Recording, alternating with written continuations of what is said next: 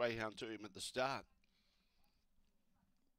Anyway, they're all being placed away now. Zagreb has conquered Tyson's Town here before on straight track. Green light on, we're about to find out. Away in racing, Tyson's Town began okay. Best away was Almighty Stripe, out wide Zagreb and Shimcam, and then underneath those Imperial Master, and now Tyson's Town getting that inside run and stoking up. It needs to. Shimcam still in front. Tyson's Town coming at it. Shimcam's going to be too good for Tyson's Town. Zagreb was third. Almighty Stripe fourth, and Imperial Master was in fifth, placing a double for Dave Peckham, and they both got up at pretty good odds. Around 16.90 the time. She continues to be undefeated here with straight track racing. They've drifted on the odds because they backed up the runners, but they both got up.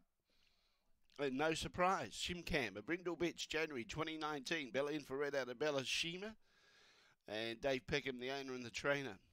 And that makes it 3 from 3 for her for straight track racing. 4:48 and 10:71 were the early splits. 4:48, 10:71. The official time won't be too far away. But Shimcam takes first prize, and yeah, no surprise. Got out to $4.20 on the fixed. Maybe even a bit longer on the tote.